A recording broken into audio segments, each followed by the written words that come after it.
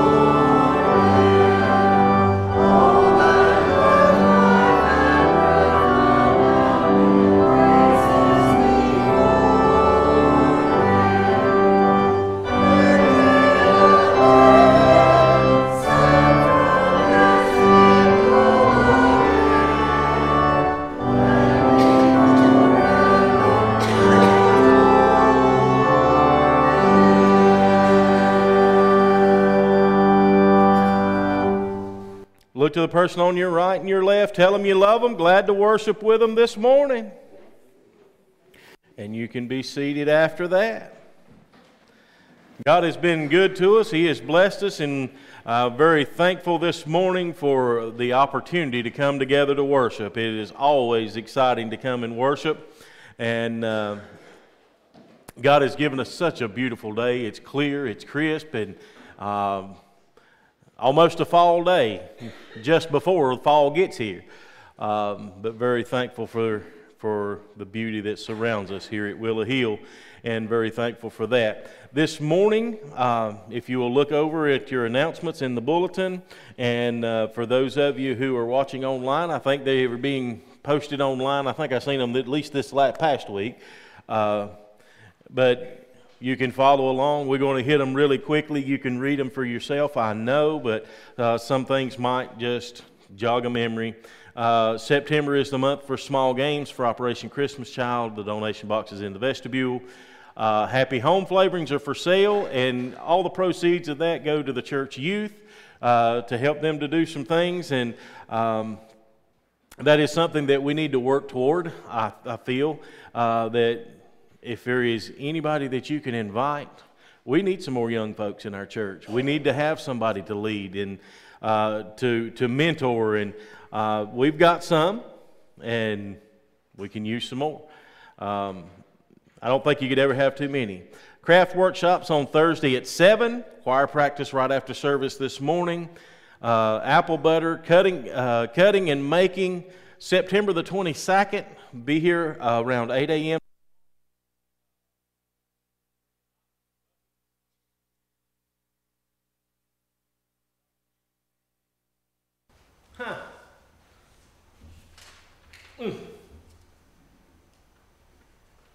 Yep, dead. Anyway, while we're finishing up, I will change batteries. But nonetheless, apple butter cutting will take place on the 22nd. That is here at the church. Bring you a knife and a bucket. We put all this up here easy to get to, right? Except for when I need to get in it. But invite you to come, bring your knife, your bucket, and maybe even if you've got an apple slicer or an apple cutter, we may need them. Since we can't find what we're supposed to have here at the church. So please bring all that you can. Homecoming, Sunday, October the 2nd. There will be a covered dish meal to follow after worship, and everybody is invited for that. Handbell practice is going to resume on October the 9th at 5 p.m. If you're interested in playing handbell, see Adam and let him know. Grace Moravian is holding a craft and vendor fair October the 15th from 10 a.m. to 4 p.m. Our trunk or treat will be October the 30th at 4, and we'll have a weenie roast and a chicken stew. Not everybody likes chicken stew, so you can roast you a hot dog if you don't like chicken stew, and come out, have a great time, fun and fellowship with one another. Christmas Bazaar is on November the 12th this year. The bazaar and demonstrations will be from 10 a.m. to 5 p.m. Spaghetti dinner will be from 11 to 6. And I know that it says 11 to 6. I think last year y'all wound up starting, everybody coming in early and starting a little bit. So, but we'll do the best we can to stick to close to times anyway. And our Thanksgiving Love Feast on November the 20th during the 11 a.m. worship. And again, we are thankful to have each and every one of you here this morning. We just want to be, just be in worship. That's all I can ask today is let's be in worship together to praise and glorify our God and Heavenly Father. If I get a couple of ushers to come, we'll take up our Sunday morning tithes and offerings, and then we will be blessed by the choir.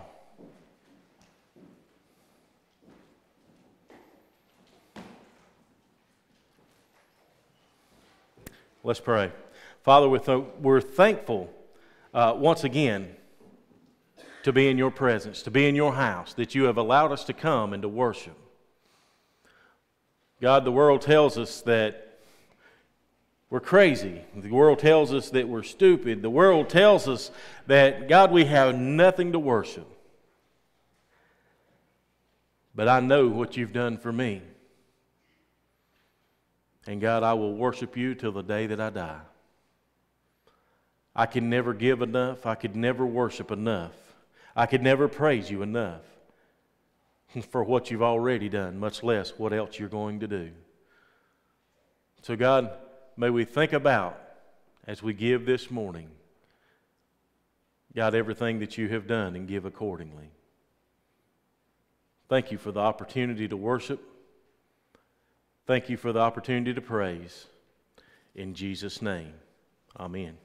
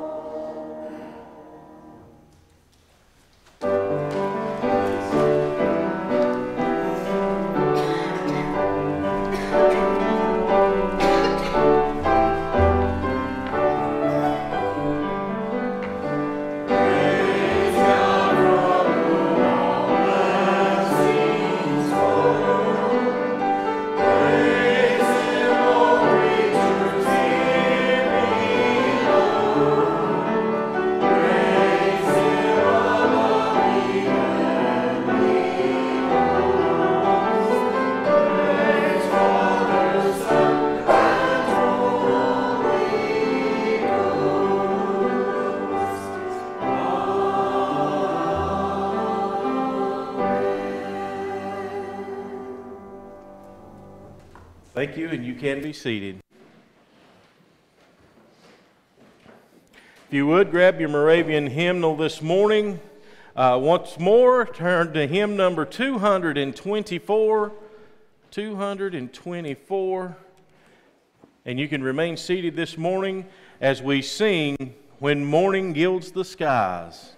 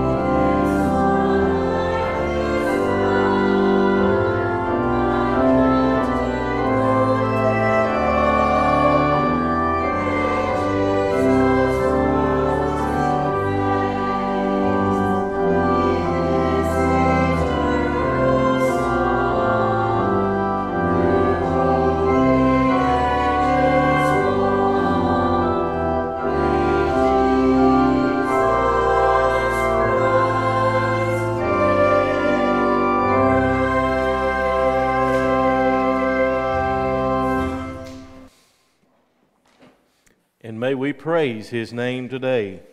Praise it together. For those of you who have been here or watching online, you know over the last few weeks we have come out of the book of Ephesians in chapter 4. And if you would, turn to Ephesians chapter 5. We're going to flip a chapter today. We have been talking about how that men were supposed to be the head of the home. We're supposed to be the spiritual leaders. We're supposed to be the spiritual guides of our house. And Amy told me this morning, she said that Noah said the funniest thing to her yesterday when they were out riding. And that was, she said, he told her, he said, you know, Daddy's been preaching on man being the head of the house. But yet when I was taking Layla out Friday night, he calls me and says, "You do whatever she tells you and may keep her happy."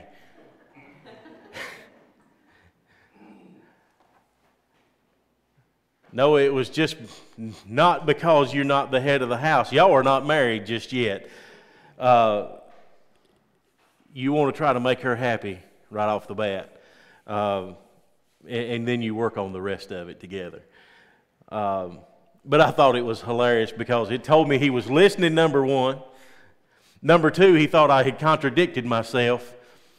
I will tell you, if your mother had known me the way that I am now, I probably wouldn't be married to her. She has grown to love me for who I am. But I tried my best to dote on her all I could and do everything she said from the beginning, and still do most of the things that she says because she's a pretty good woman. But nonetheless, I say that just to kind of lighten the mood a little bit. It feels like I have been pushing, but one of the things that I see in this world, one of the things that I look when I look out and you're out and about, one of the things that it's easy to see is the lack of people willing to stand and say, this is the truth, this is the gospel. We cannot waver from it, and if we do, there's consequences. We live in a world where people think there is no consequences. They have no consequences for their actions, and there is a consequence for the action.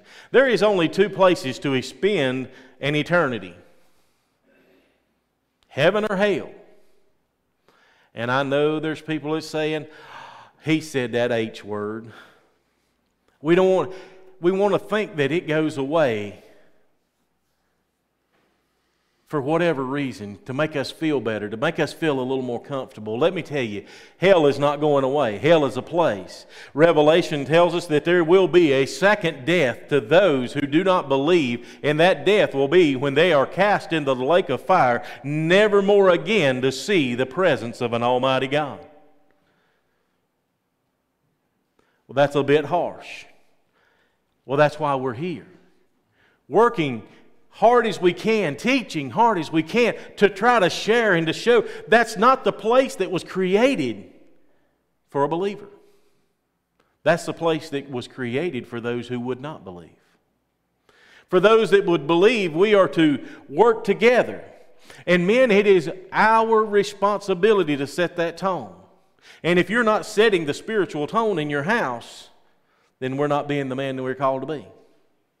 That's what I've said over the past few weeks. We get into chapter 5 of Ephesians, and the first thing, if you have a Scofield Bible, the first thing, the little subheading he has is the walk of the believer as God's dear child. Now we're not just talking about the man being the head of the house. We're talking about all believers, all those who profess to be a Christian, those to believe that profess to be more Christ-like.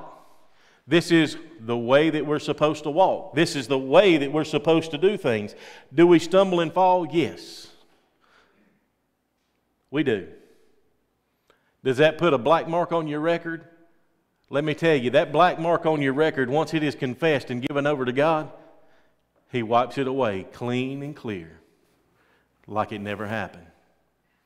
I want you to know that from the beginning this morning. As we read chapter 5, starting at verse number 1, be ye therefore followers of God as dear children, and walk in love as Christ also hath loved us, and hath given Himself for us an offering and a sacrifice to God for a sweet-smelling savor.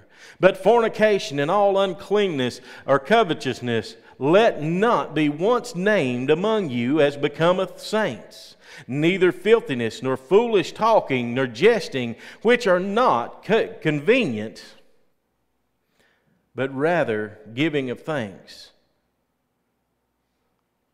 For this ye know, that no whoremonger, nor unclean person, nor covetous man, who is an idolater, hath any inheritance in the kingdom of Christ and of God. Let no man deceive you with vain words, for because of these things cometh the wrath of God upon the children of disobedience.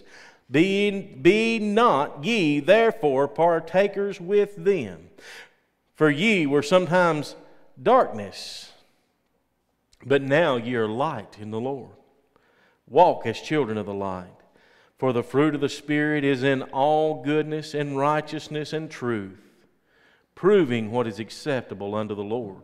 And have no fellowship with the unfruitful works of darkness, but rather reprove them. For it is a shame even to speak of those things which are done of them in secret. But all things that are reproved are made manifest by the light. For whatsoever doth make manifest is light. Wherefore he saith, Awake thou that sleepest, and arise from the dead, and Christ shall give thee light. See then that you walk circumspectly, not as fools, but as wise, redeeming the time, because the days are evil. Wherefore be ye not unwise, but understanding what the will of the Lord is. Let us pray. Father, we're so thankful this morning to have your word, to have the guiding path that you give us. You have set a standard, and you gave your Son to lead by that standard, by that example. And God, as we are called today to be believers, as we call ourselves Christians, help us to be more Christ-like. Not falling into the lusts of this world, not falling into the temptations of this world. Father, we bind Satan right now in the name of Jesus, that he would get off our back and help us to see and to understand, and help us to show your love, your light to others around us. In Jesus' name we humbly pray. Hide us behind the cross, that your name would be glorified, that you would be seen. Amen. This morning, as we look at this passage of Scripture, he says that we are to be followers of God as dear children. One of the things that I can honestly say that I truly love in this world, there is nothing that brings me more joy than little children, infants. I love babies. I love talking to babies. I love talking baby talk. Me and them about on the same wavelength. And I can understand by looking in their eyes what they're thinking, and I think that they can understand by looking in my eyes what I'm thinking. And you say, well, that's a little bit silly. It may be.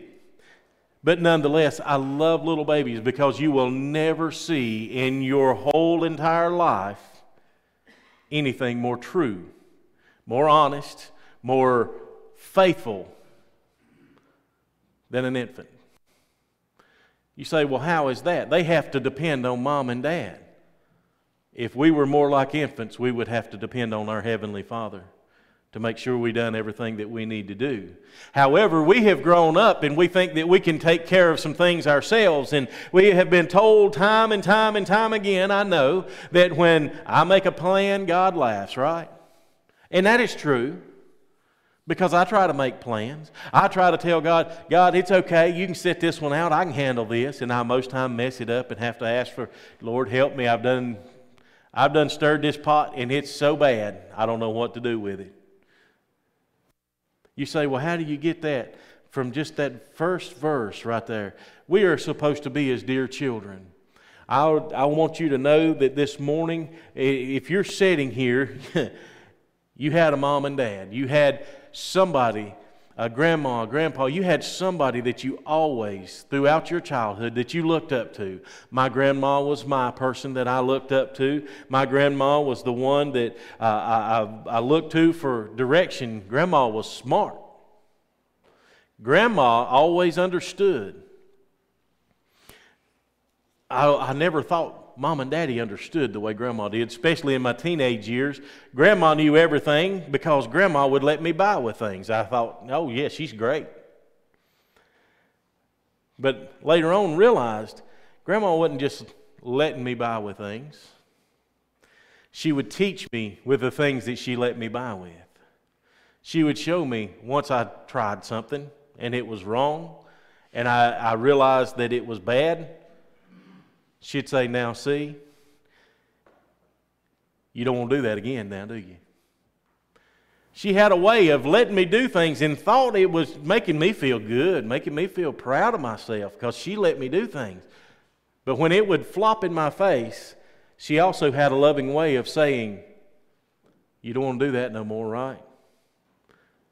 The next time I try to tell you that it's going to be hard if you do it this way, will you listen? Sure, Granny. But I never listened. I was stubborn and hard-headed. I'll go ahead and tell you. No use lying about it. We need to be as dear children, looking unto God, the author and the finisher of our faith. We look to Him for our understanding. We look to Him for our joy. We look to Him for our peace. We look to Him for our understanding. We don't look at one another. One another as this body of believers here at Willow Hill, it is our responsibility to lift one another up. It is our responsibility to try to hold one another up, not to tear each other down. It is our responsibility to do those things and to walk as a believer should walk in Christ. But it is also our responsibility to stay focused upon the Lord Jesus and what He has done for us and who He is and the light that He is to share with others as we go along on this pathway. It says in verse number 2, and we walk in love as Christ also hath loved us. As Christ loved us. What did Christ do for me? What did Christ do for you? What did Christ do for that sinner that's lost and undone? What did Christ do for the thief on the cross? He shed His blood for the remission of sin. That's what He done. So, preacher, you mean we're supposed to give our life to somebody that doesn't believe? Yes. We are to love. Walk in love as Christ also has loved us. He loved us enough that He wanted to see us grow and to prosper. He wanted to see us to the point that we would have the ability to have eternal life in a place in heaven with Him, which He has gone to prepare. He gave His life so that we could live. It is for us to give our life in devotion to Him and the love that He has for us to share His light with others. There you go again, preacher, telling me I got to talk to everybody and their brother. I'm not trying to tell you got to talk to everybody and your brother. I want you to know that if we will live Christ-like enough, you don't have to say a word to nobody. They will see it in you. Because when we are called to be Christians, the Bible tells us that we are to be set apart. A new creation, a new creature. A peculiar people. We're peculiar, all right, but not peculiar in that way. If we're set apart, then people's going to see Christ in us. They're going to feel His presence when we walk into a room. One of the things that I love here at Willow Hill, I've had so many people that has come to visit over the years that comes to whatever it is that we may be having. They said you can just start to pull into the property and you can feel the Spirit of the Lord. That's God shining through. That's because there has been some things that has been done right. It should be that way when people see us in everyday life. We should walk in love as Christ also hath loved us and gave Himself for us as an offering and a sacrifice to God for a sweet-smelling savor. The old man that I had inside of me was a vulgar person, nasty, full of lusts, with a desire to do nothing good. My desire was to get what I wanted no matter who else it cost. We live in a world that they think I should have what I want no matter who else it costs.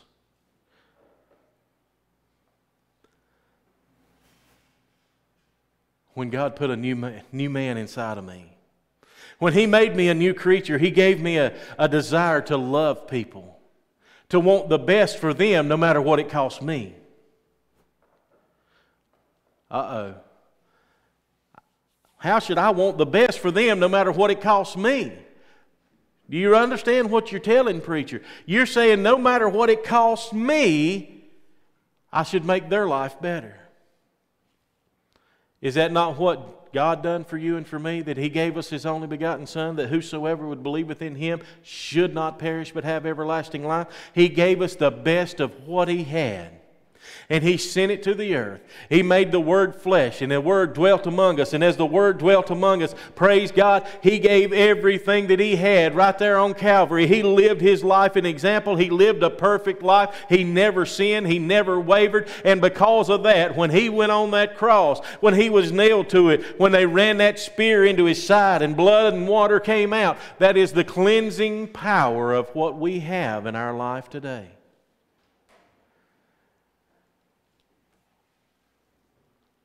We got to be Christ-like. We got to be like Him. And He sacrificed His only begotten Son so that we could have life and have it more abundantly. But doesn't this sound like us in today's world? In verse number 3, the fornication, all uncleanness, covetousness, let it not be once named among you as becometh saints. Oh, but we've got people that is running ads and commercials that you want what everybody else has got. You want the newest, brightest, best thing. We got people running around on commercials, men and women running around on commercials that are scantily dressed. Let's go put it that way. We'll be nice about it. We got men kissing men on television screens. We've got women kissing women on television screens. That is not right. That is not, under no circumstances, that goes against this verse of Scripture. Fornication and all uncleanness. That is unclean. Uh-oh, preacher, you're going to make some people mad. I ain't making you mad. That's what the Word of God says.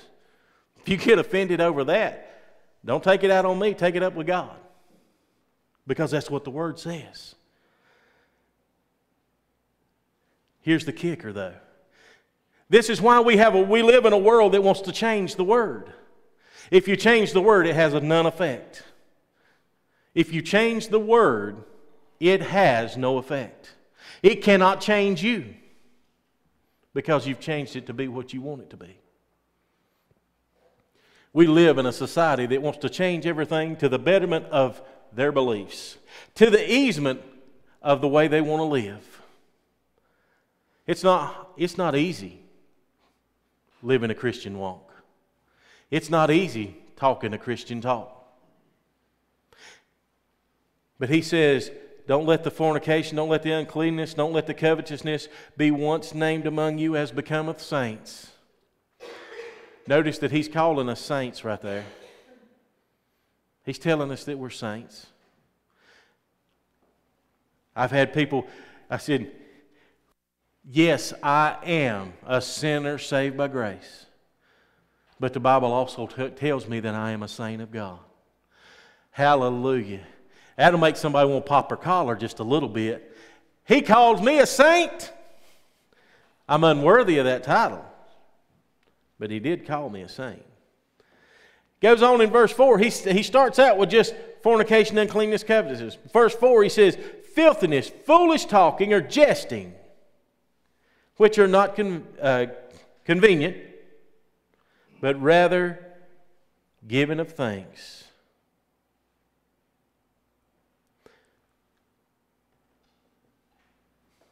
We live in a society that is filthy. We look and we've read and we've heard the story of Sodom and Gomorrah, and you say, well, no wonder God wiped it out. Look at all the stuff that they was doing. Well, folks, you better open your eyes, because the United States is worse than Sodom and Gomorrah ever was. You might look up and there'd be some fire and brimstone coming. God wouldn't do that to us. He loves us more than He did them. Why? What are we doing for Him? What are we doing for Him? He left us here to protect what He had given us. He had us here to watch over, to take care of. Why did He leave Adam in the garden?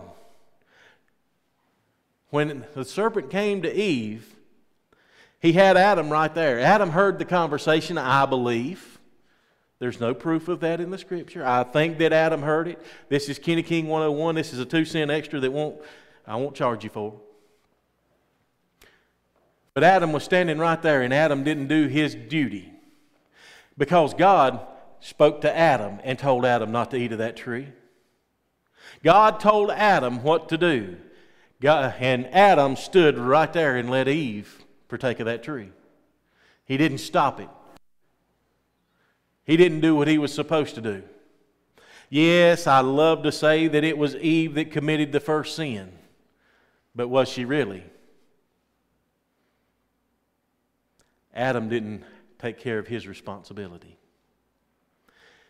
People today, we need to take care of our responsibility. We got a government that is a joke in the United States. Doesn't matter what party you pull for or party you don't pull for. It doesn't matter to me. I don't care. We live in a world that is all about Satan and hate and loathe the fact that Jesus is even mentioned. We live right now here in Ararat, Virginia, where I have told people, I said, I think this is the buckle of the Bible Belt. And now I want you to understand that we go out today and we hear, you don't hear people talking about Jesus anymore. You don't hear people, why do you not hear people talking about Jesus? Because we're so full of what Satan has blinded us to. We are so full of people that gets their feelings hurt because of something silly. They get their feelings hurt over something that happened 200 years ago that doesn't matter today. It matters as fact of history. Was it wrong? You look in the Bible. The Bible tells us that there were slaves. And when you see slaves in the Bible, it's different than it is as to what we call a slave today. Their slaves were treated well. Their slaves were fed well. Their slaves were made to prosper. That's why when their slaves got set free, when it was time, when their time was up and they got set free, they said, no, let me go back. Because they were treated with respect the way they should have been. Now, the slaves that we know today, wasn't that a way, and I understand that.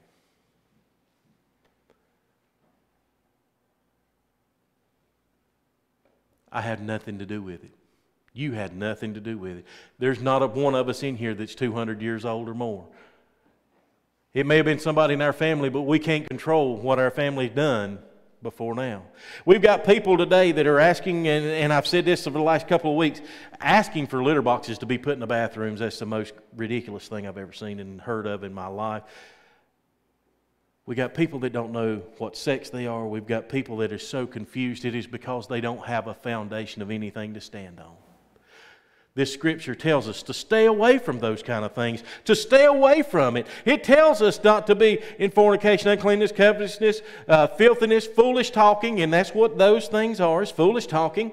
We live in a world that, as verse number 5 says, that for this you know that no whoremonger or unclean person, nor covetous man who is an idolater, hath any inheritance in the kingdom of Christ and of God. Let me tell you, if you're running around with a chip on your shoulder about something that happened 10 years ago, 20 years ago, 30 years ago, 2 minutes ago, or 2,000 years ago, if you're running around with a grudge in your heart for those things,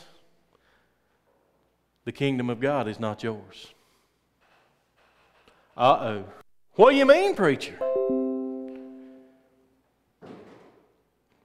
This says they hath any inheritance in the kingdom of Christ. You don't have it.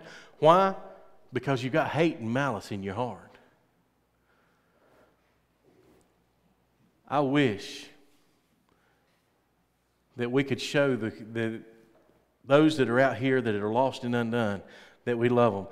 Well, preacher, you've done talked to and said our government don't have any sense. You've said this and you've said this, and you've talked about how that those people that are complaining about slaves don't have any rights. They still deserve love. I'm not saying not to love them. I don't agree with them, but because I don't agree with them don't mean I can't love them. I think it's silly, yes. And I think that it's time somebody stood and said, hey, y'all need to wake up. Those of you that think that you were born male but you need to be a female, those that think that you were born a person but supposed to be in a cat, those that may have been a dog, a pig, a bird, a fly, don't matter. I don't care. Jesus died for you the same way He died for me.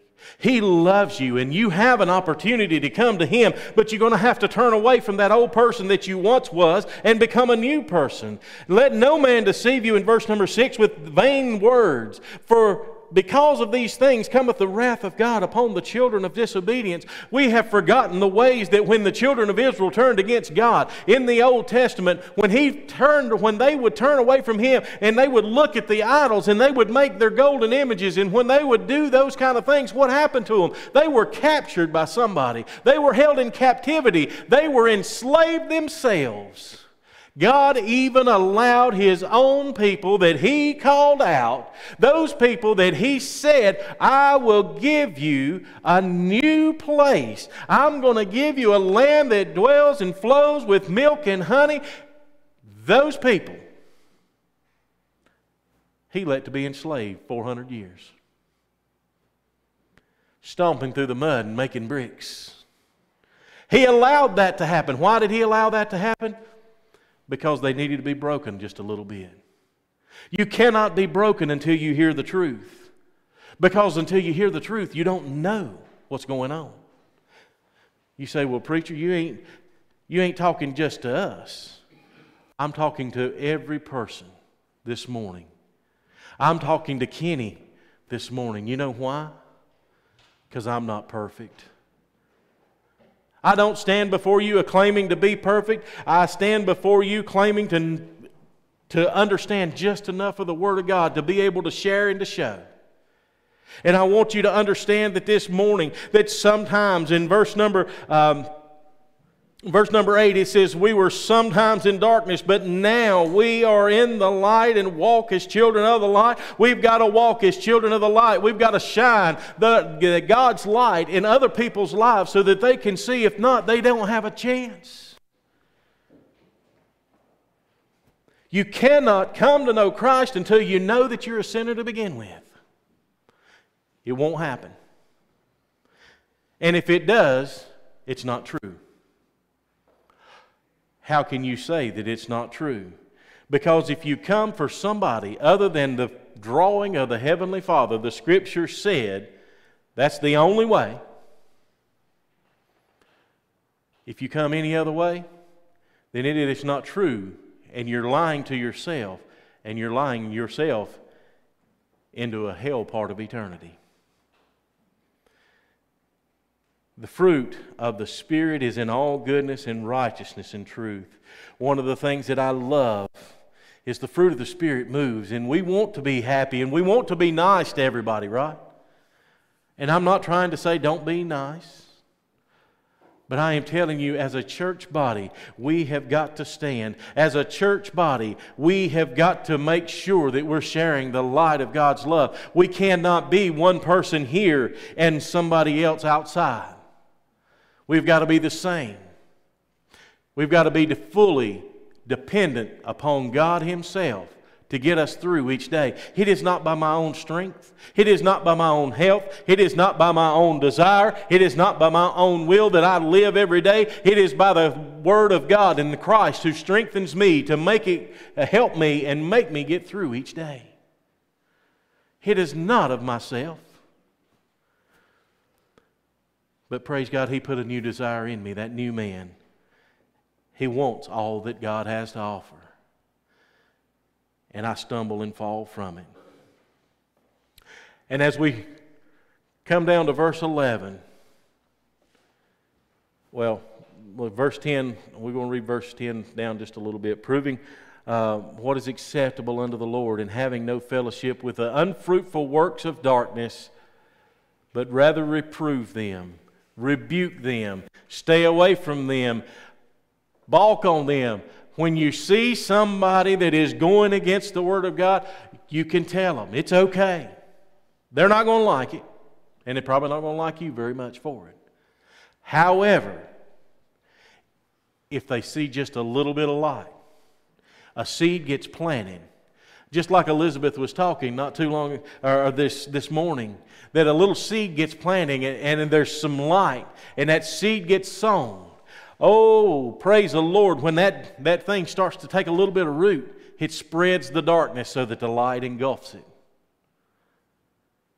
Then they realize where they've been. They realize that they need something different. For it is a shame, in verse number 12, even to speak of those things which are done of them in secret. But all things that are reproved are made manifest by the light. How do you measure darkness? By the light. You cannot measure darkness without light.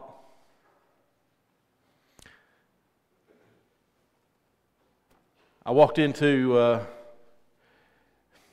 this may be a little much, but it'll be okay, I guess. I walked into a bathroom the other day, and, you know, everywhere in this building has remote lights. So I walked into the bathroom, I flipped the door open, and I walk on in, and all of a sudden the door shuts and no light cuts on, and I'm standing in the middle of the bathroom, and I'm thinking, I know where most everything's at, but I don't want to walk into a wall. Seen just enough light coming under the door. I finally turned and made my way back to the door. Opened up the door, flipped the light switch on. Just a little bit of light can show you a path to where you can see more greater things. If we can share just a little bit of light with those that's lost and undone around us. You say, well, what does that have to do with you talking about the man being the head of the household and being the spiritual leader of the household? I am here to tell you that this is a walk of a believer together. Men, it is our responsibility to set this up in our house. Women, it is your responsibility to walk along with us to strengthen and to gain. Children, it is your responsibility to hear these words and see the fact that mom and dad are trying to follow the will of God and stand with us. Because every time we get somebody to stand, it makes us stronger. And the world will quit winning. Satan will quit winning. You say, well, I just don't know if Satan will quit ever winning or not. Let me tell you, the victory has already been done. It was won on the cross. Jesus has the keys to death and hell. He has the keys to the grave. We don't have to worry about those things because we will live for an eternity. If we are a believer in Jesus Christ, we're going to spend an eternity with Him. He says He's went to prepare a place for us, and if He goes to prepare a place, He will come again and receive us unto Himself. But Satan has a place. You know who prepared that place? God prepared it for him and his demons. God prepared it for him and his followers. Where there's weeping and wailing and gnashing of teeth, where there is no good thing. Folks, I want us to understand that we need to be like verse 17, wherefore be ye not unwise, but understanding what the will of the Lord is. Not the will of man, what the will of the Lord is. We will never understand the will of the Lord until we stand in the Scripture, until we listen, till we watch, until we walk. And it's not going to be an easy walk, folks. We're going to need help. We're going to need strengthening from one another. As we stand this morning and we get ready to sing hymn number 13, as we get ready to sing hymn number 13, the altar is open. Where are you standing today? Where do we stand? I know that we send out some stuff on Facebook, and we send out little funny things and little clips and little cuts. But if you're honest in your heart, where do you stand with the Lord? As long as we stand with Him, we'll not stand against Him. Let's stand together and sing hymn number 13. The altar is open. Peace be to this congregation.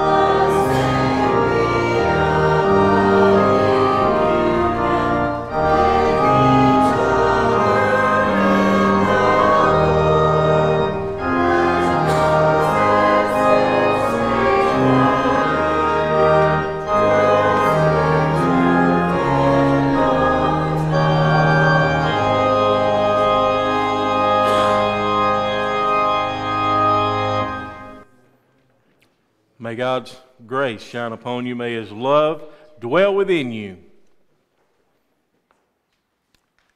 And may His Word fill our heart as we go this week. Be blessed in Jesus' name. Amen.